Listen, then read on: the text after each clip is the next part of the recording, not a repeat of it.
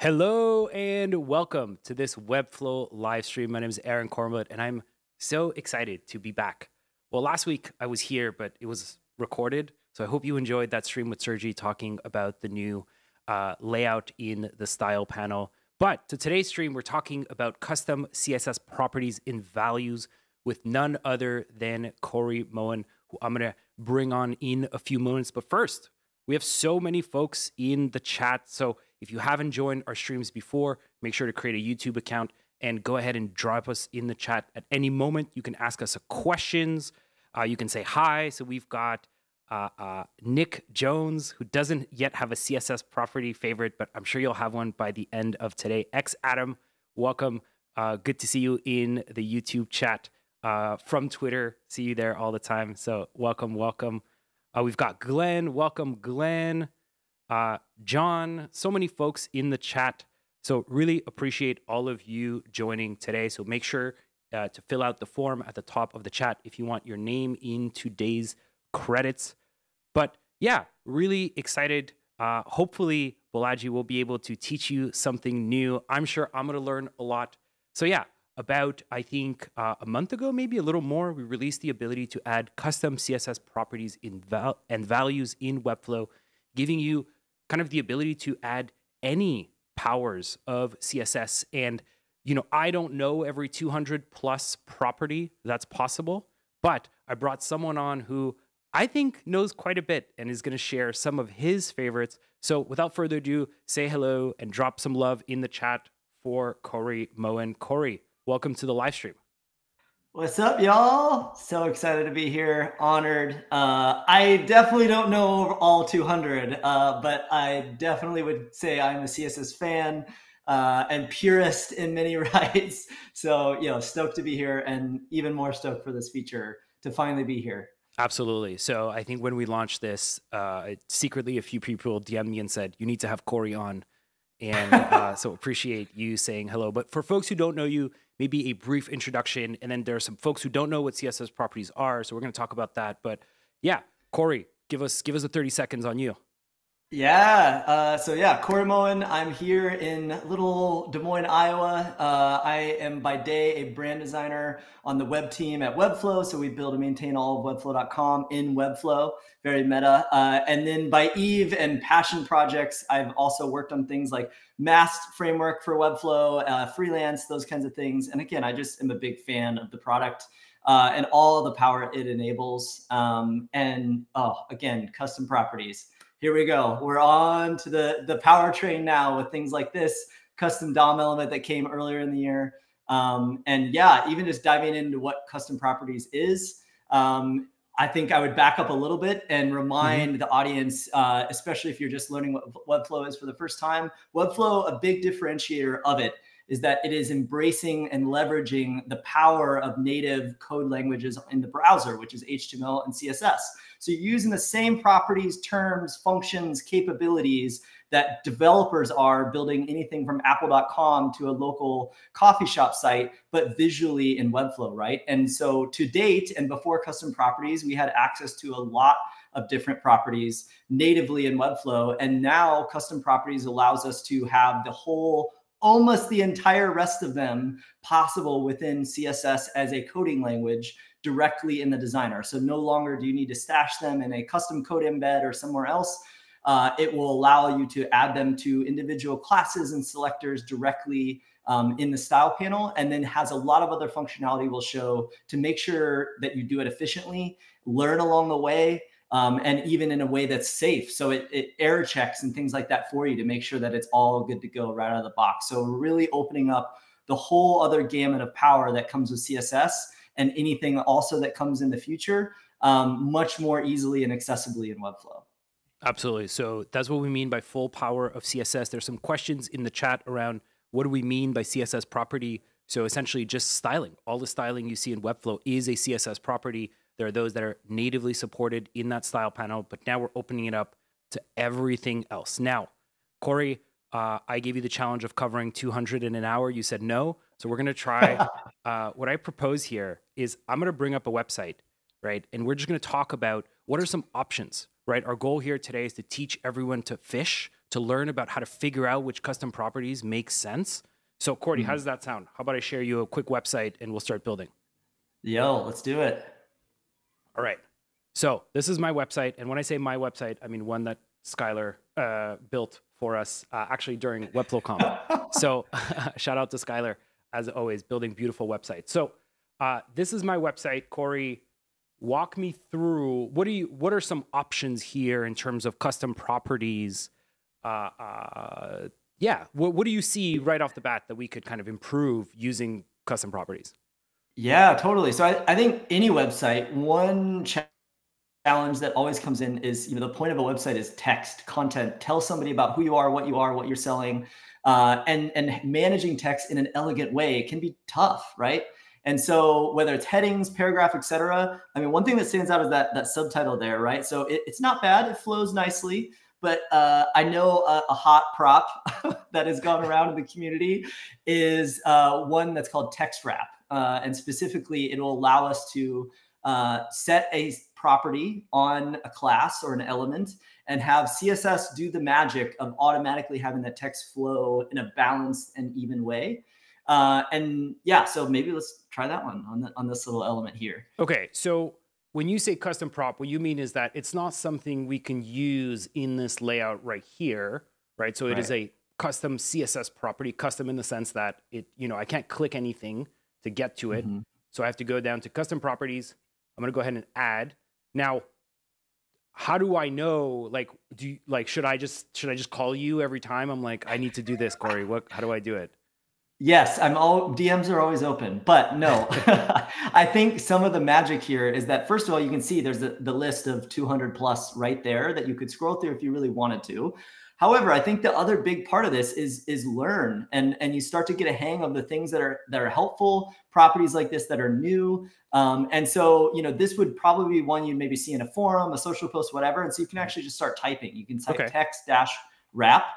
And it will narrow down those results. You can see there it is right there. And so you can select it, do the shortcut either way. And then, so that is the prop end of it. And then now it goes right into what is the value you want to enter. And so it won't give you the suggestions of all values because there can be a lot sometimes. But in this case, we know that the one we want to consider is called balance. Okay, let me zoom out so we can see. Yeah. So you're saying balance. Yep. And then, click off or hit enter, and then boom, instantly you can see the text visually balances itself. And this is part of the magic too, is that what was just entered there is, again, quite literally just a CSS prop as you would code it in, but you don't have the environment of saving and waiting for it to live refresh and all that. Instantly, you can see this happen in the canvas. So it does feel rather magical. Okay. Yeah. So we've now applied the property text wrap balance to this one. So let me go into preview. Now, there's some folks who might have missed that, right? Or, we got Penny who came a little late. So hello, Penny, by the way. Good to see you. How can I, in the preview, kind of go before and after? Is there a way that I can say oh, well, what did it look like before? What is it looking with this custom property? Yeah, I mean, I think one way that is a huge way I learned a lot about code was browser inspectors, right? So you can right click on the element and then inspect. And then you can actually see, here's the underlying code being produced, right? And then you can go find right there, text wrap at the bottom of the hero paragraph selector. Then so you could actually go in and change balance, for example, or turn it on and off to see the difference.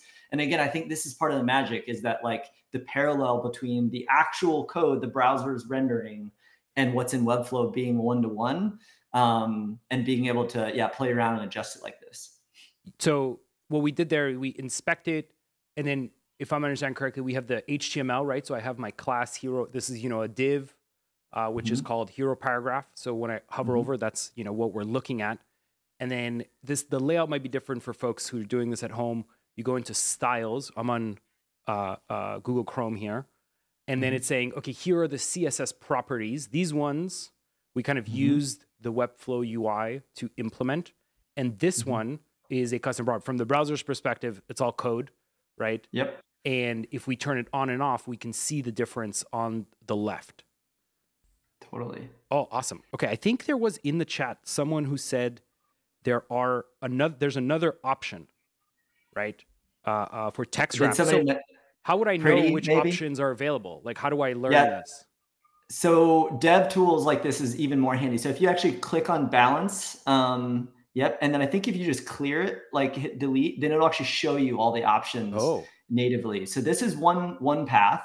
And so yeah, pretty, I think is the one that they mentioned maybe. Okay. Yes. That I think Pretty is it. maybe if it's less harsh. I think it will prevent things like orphans, which is a word sitting on the bottom by itself, and things like that. So yeah, you could check there. I think another thing to reference is, that we'll mention even in Webflow in the designer, you can actually jump to the MDN docs for properties. So you could see all the options there as well.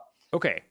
So that is an example, we put on a custom property, went into inspect, we changed it, kind of see how it looked. Now we're kind of operating under ideal circumstances, right? I have this very powerful computer. I'm on the latest version of Chrome. I'm not on Internet Explorer version 10. I'm not hated by every designer here. Is there any kind of thinking of like, can I just apply all of these properties all the time and never worry about the situation of like, can people use them? Yeah, great call out. And like Uncle Ben says, always with great power comes great responsibility. And so, yes, we always want to double check, because since this opens up the whole sea of power of CSS, not all CSS properties are supported on every browser. So a great site to check is, is it .com, I think? I always just end up Googling like text wrap balance browser support. Yeah, there it is. Okay. And so you could do text wrap. Yep. And then it will show you like, hey, here is the browser support. And I think you can even go further and do specifically to balance, because sometimes the different values have different support. There you go. And so you have to be aware that if you have a client or somebody that you're building for, even in this case, that happens to have users, or it's just any user on the web, there's a lot of people that use Safari. And as you can see, Safari there in that top section is not fully supported. The TP, I think, is like something preview. I thought it was developer preview, but technical preview, maybe that's what it is. Right. And so, yeah, so that it's not always going to be supported. And so this is a great thing to always reference anytime you're unsure. And then the other thing to keep in mind is like, what's the worst case if somebody opens this up in Safari and it can't load that prop? It's not going to blow up your site. In this specific use case of text wrap, it would simply just not apply the prop. And so it would format the text like it was without it, right? Which is still fine. Like, it's just maybe not quite as balanced or pretty. Yeah. So there's two things that you're saying we should consider when using custom properties. The first is that, is it supported, right? So that's more almost binary, basically by version. Yes, no. Binary, just a fancy way of saying yes, no. But second is, what happens if it's not supported? So in our case, if we go here and then we see this, we right click inspect and we say, okay, well, like what if we turn it off? Not the end of the world, right? It's just going to take our default text wrapping. So that is something to consider. Okay. Now that felt like a good amuse-bouche, like a good starter in terms of custom properties, right? There were some folks talking about calc, and I saw the word function kind of jumping around in the chat. So in our journey of learning these custom properties or learning what would you recommend next as a way to maybe improve my website or explore some of these custom properties? Yeah, I think the other end of the spectrum that I think about is stuff that's just like straight up more fun and playful. Like text wrap balance is awesome. Let me be clear. It has a great practical purpose. Something else we could play with to show even especially functions and how you can do different things in values is like cursors. Okay. Is a fun one. So like maybe even your little 3D spline there, like doing a little custom cursor on it could be fun as almost like an Easter egg. Okay. Yeah, I think that's cool. How would you, okay, so I would go into custom properties. I'm going to write cursor, maybe. Yep. Okay, that is an option. But like, what do I put into the value here? How do I? Yeah. So this is where it gets interesting. Square. Square.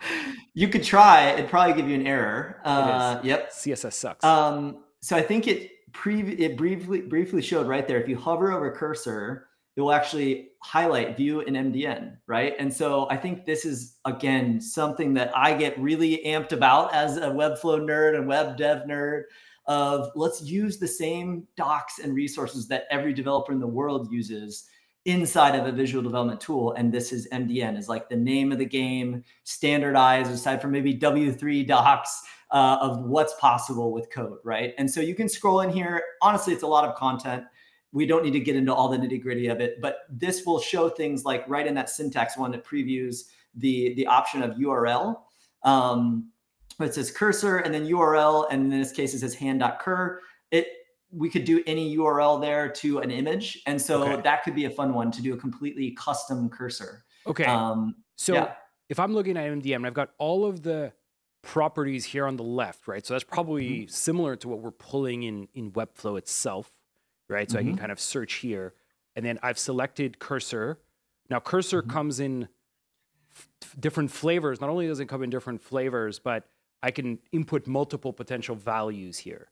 So this is giving me the options, and then we have kind of URL and then hand.cursor. So walk me through how I should kind of, okay, I don't know this property.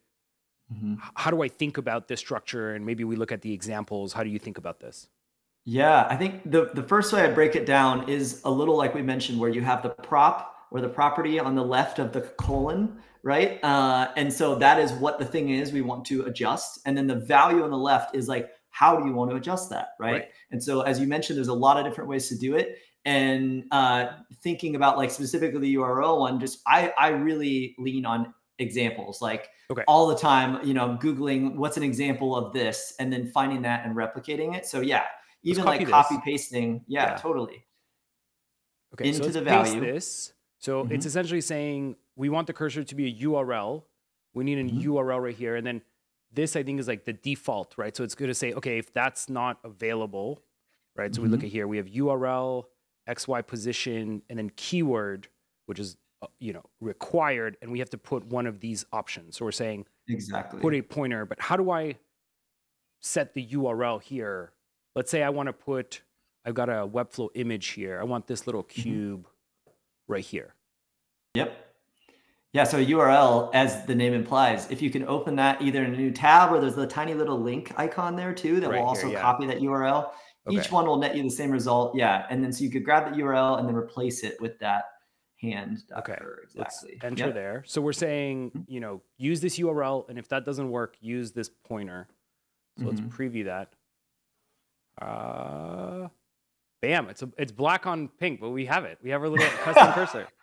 Totally. So what is that URL like? Is that different from, you know, just entering a value? You know, what is that URL with brackets?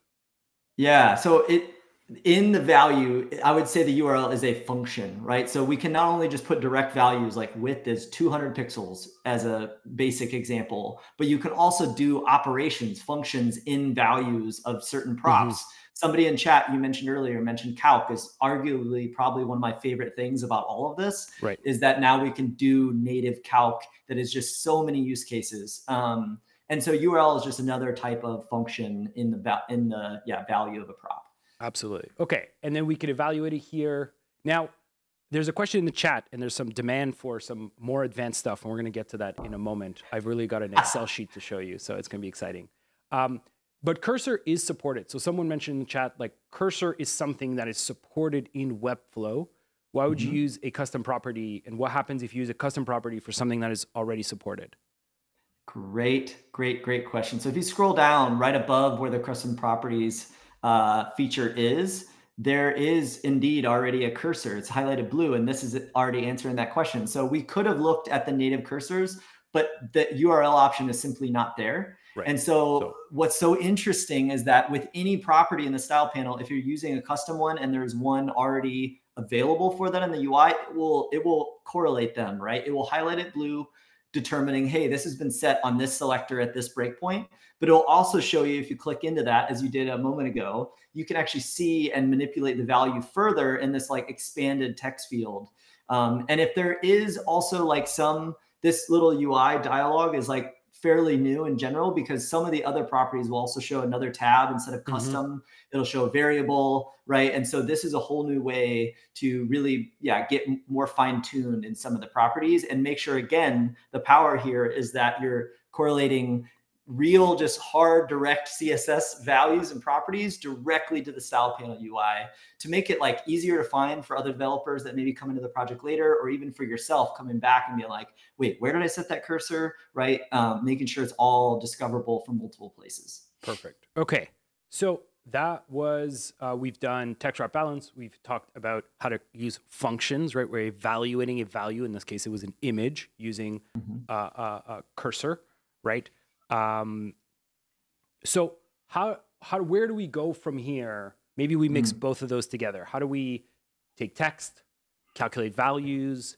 Do you see anything here that we can make this better? Yeah, I think another one is the headline. And in general, I know another topic in the community and broader web is just like fluid typography, dynamic typography, a lot of different ways to say it. And so similar to Calc or others, we can do that also with type. So we can calculate sizes fluidly.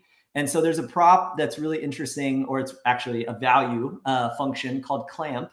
Okay, but before we jump that into we can set on font size. What is dynamic typography, right? Because I currently have my text scaling down as my, let's imagine, I have, let me check what I have here. I have on desktop, we're at 60. Let me select all H1 headings.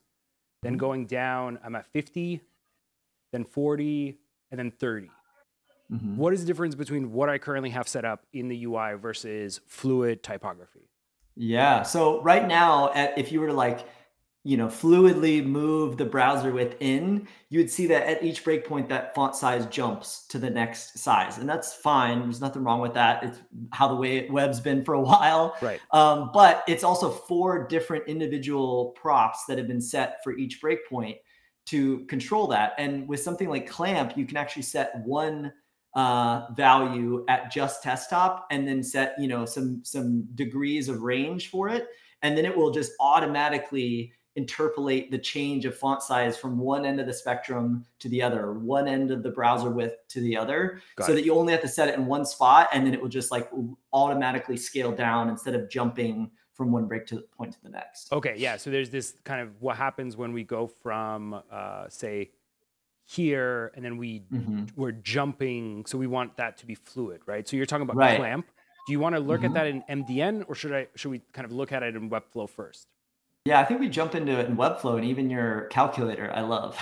Okay, so what are we actually changing? What is the property that we're changing across our heading? Yeah, so font size, which again is a property already in Webflow, but by doing it through custom properties down here, now we can add that function, which is clamp.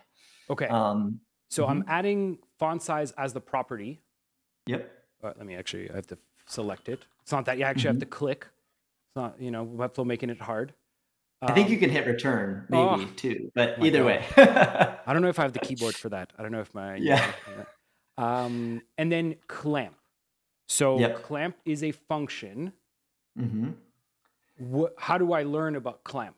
MDN. So NDN would probably be the path to go if you aren't familiar with it yet. So again, you could click from in the designer. You could also search like this. There you go. Yep. Okay. So let's talk about it. So, okay, they use the example. So what am I looking at? Parameters. Let's talk there. That makes sense. So min, val, max. Yeah, and it explains it better than I could, honestly, but hopefully it's even obvious, especially on the min and max. So like, what is the minimum font size that you want to allow? What is the maximum font size that you want to allow? And then the val being, a way that it can calculate the difference when it goes from min to max. Okay. Right. So my max would be this, right? Let's make this a little more visible. Let's go into desktop here, right? I've got my heading. Let's put 60. And then my min would be 30. So if I understand you correctly, I'm going to go back. I think I have to add it again. I'm on desktop. I'm going into font size. And then I'm doing clamp. Right? And I think I said 60. No, it's min first. Is it min first? I think it's max first, right? No, it's min first. Nope, you're right. It is min first. Okay, so I'm saying I want 30, I think I said. Yep. 60, PX. and then max is 60. Mm-hmm. And how do I decide between the two?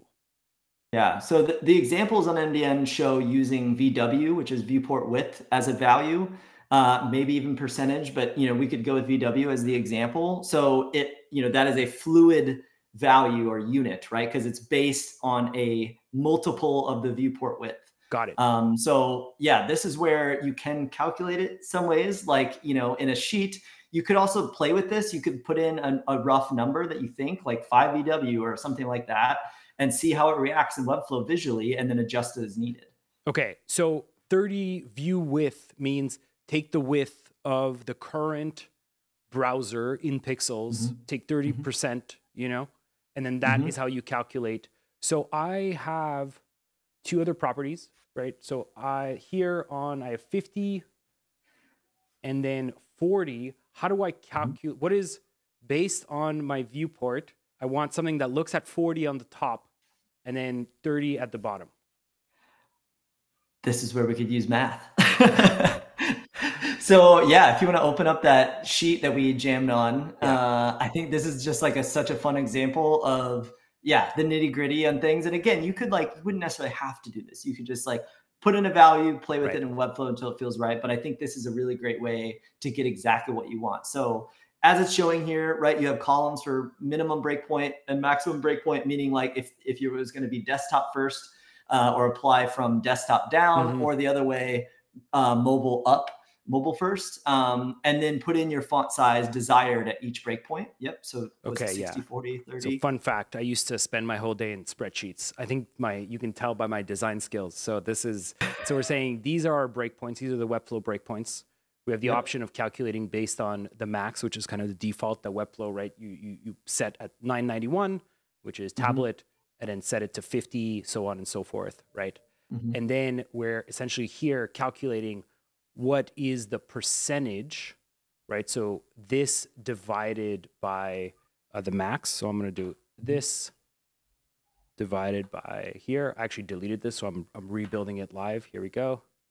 And then this same thing here. This is always going to be this divided by.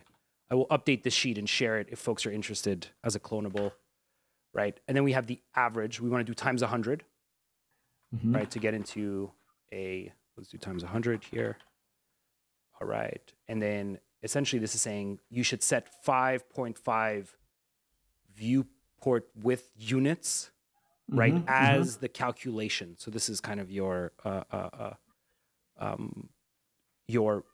calculation in the middle. So let's go back here. Let's put all that. Does that make sense? Let me know if folks have questions in the chat. Now's a good time to go fill out the form to make sure your names are in the credits. And if folks have questions, drop them in the chat. We do have some time for Q&A, and I have some stuff we want to show you. So where were we? We said custom properties. Yep. Font size. Clamp. And then our min value. Yep. And you need pixel in there too, I think. So PX. Let me zoom in. Let me zoom in for everyone. Okay, we're saying 30 pixels is our min. Then we're calculating. I said 5.5 VW width. And then max is 60 pixels. That's it. All right, let's set that. Now, and then we see it here. If I go over to tablet, we need to reset this because it's still applying that more precise styling. Yep. This is the beauty of it, is you can set it on desktop only and you don't have to worry about the other breakpoints. It will automatically deal with that translation between it. So now if you stretch your browser, you can see it's minimum, and then all of a sudden now it's fluidly changing and growing in size all the way up to desktop until it hits 60 pixel maximum. Right. So it's worth noting it's worth noting too that we use pixel for the sake of simplicity in this case, but you can set this as rem to ensure it's even more accessible, right? And so again, this is where referencing docs like an MDN, and even just there will be properties like this that I think once you give them a try in a project, they can become the mainstay, right? Now I can use this everything going forward and work that much more powerfully and efficiently. Yeah. So what I love to do personally is you can go into computed in font size and kind of see it update in real time. Oh, right? So we cool. can see that kind of that font size, and when we hit 60, it stops, right? And then when we hit 30, it stops. So that is that fluid side of it, and I think it's a really cool example of taking two things: the properties itself, font size, one of the most popular, and then clamp, which is a function you can use in any CSS property, and putting them together. I think the other one was Vlad did circle in text wrap, text shape, which was really, really cool. So awesome. If any folks have questions, now's a good time. We do have some questions in the chat. Someone hates math. So Catherine hates math, but got it. So that's awesome. So that means our job here is done. So drop some questions in the chat. Now's a good time to fill out the form. While you're dropping questions in the chat, we're going to get to them in a moment. I wanted to highlight, Corey, maybe you want to talk about these, some of the examples from the community. So we just showed 3, wanted to keep this relatively simple and quick, but really appreciate everyone sharing such cool examples, right? So I'm gonna share them. I'm gonna talk about them, and then Corey, you tell me what you think. So we got Aaron Grieve talking about drop shadows on images using custom properties, using the filter drop shadow. Yeah, so rad. I just have to say it broad here. Like, this is, again, the exciting part about this is our community is just like mind-bending how vibrant and excited and creative they are. And so like, this is just the tip of the iceberg of all the use cases that can come out. And then again, be really practically applicable to our client projects, things we're actually like selling and building for other businesses, right? Okay. So there's some questions about what we just did. So I'm going to show you one more property, and then I'm going to answer the questions. So flowscriipt, this is Edmund, if I'm not mistaken, shared from flowscriipt. I'm going to drop this in the chat, a bunch of examples, right? So these will be in the chat and in the description of this video. Any of these kind of catch your eye, Corey, as something that, this one right here, that one is yeah. cool. Yeah, so easy. One prop for Star Wars text, no big deal. Yeah, I think some like there was some with SVGs and like setting clip path. There was also like even the image flip one I think was really interesting. Yeah, right here, custom list types. I think there was one more around flipping a logo left, right here. That's scaling. That's really awesome. Awesome. So let me get back to a few questions. There was someone said, are we putting this on the body or on the text element? So let's go back here. This is a question from Iluya right here, asking, where do we put this property? So do you want to answer this one? Yeah, you could put it on the body. I think there's some people that subscribe to that approach of like, I want all text and all things to be fluid. The caution I would place is accessibility, right? Like in this example, we're doing it on an H1, which is big type. And so when I say accessibility, I mean like a really important part of accessibility is that some people with vision differences might want their default font size in the browser to be larger. And so we'd never want to intentionally restrict that. But if you're doing something like this on some type that's already very large, like an H1 or some big display type, it's less likely that that's going to cause harm because it's already so large. And the vast majority of use cases is people want the font bigger for making it easier to read. And so what can happen if you do it on the body is then like your base font size in the body can get too small. Again, not necessarily. You could put that minimum parameter of like 1 rem or 16 pixels to make sure that it can't get too small. So absolutely, again, this is what's exciting is it's up to you as the creator on in what extent you want to use it. Okay, there are 2 questions in the chat that I'm going to address. There's a question around background image. There is no timeline for that specific CSS property to be included in the dropdown, but you can use that as any other custom code, right? So that functionality is still there, that ability to set it as a style. So that is still there. It is just not in the dropdown, I think for legacy code reasons. So the team is aware and knows that people want to build it. So appreciate all the notes in the chat. Second question really quickly is, do we have a link to the spreadsheet? I will include it. I did not know this spreadsheet would be so popular. So I am more than happy to clean it up a little bit and I'll drop it. And if you ever need specific spreadsheets built, Corey and I are always more than happy to build some. Okay, keep dropping your questions. Let me know if I missed some. I want to go back. We had one more example that I wanted to show from Riziki, which is really cool. It is a linear, using a mask as a linear gradient to kind of highlight a slider. So I think, or I don't know if this is a slider, but at least a kind of logo, this right here, right? Yeah, I think the is feathered really, really edge. cool. In Riziki, Yeah, I love everything Riziki's been putting out. So many great examples. And even this one as an example, why it's so powerful is that like before you'd have to do like an overlay with like a gradient to white, but then what if the background color changes? Then now you have to change the gradient. Like, and this is solving all of that in one prop. Like it's incredible when you think about it in that lens of like the amount of time saving and the amount of efficiency that can be gained just by leveraging these props. Again, it's going to take some time to discover them, learn them, try them, but like such an awesome one. Absolutely. So question from One Life Gaming, can we use variable values in custom properties? This is not a plant. We were hoping someone would ask this question. So thank you for making our dreams come true. Corey, can we use variables in custom properties? Yes, we can. And all, again, the more power of variables. So if anybody's not familiar, a context, yes, jump in there to point out is that you can create variables in Webflow, which are CSS variables under the hood. And when you create one and then click on the little gear that is on hover of the title itself. So on the right side, yeah, that little gear, then it'll show you here is the actual CSS variable name that you can now copy by clicking on it and paste that into a prop so that it's fully dynamic in both realms.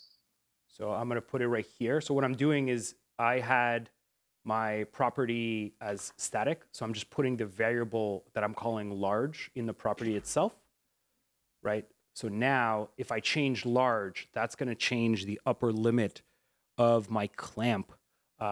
So you can use variables as you would right there.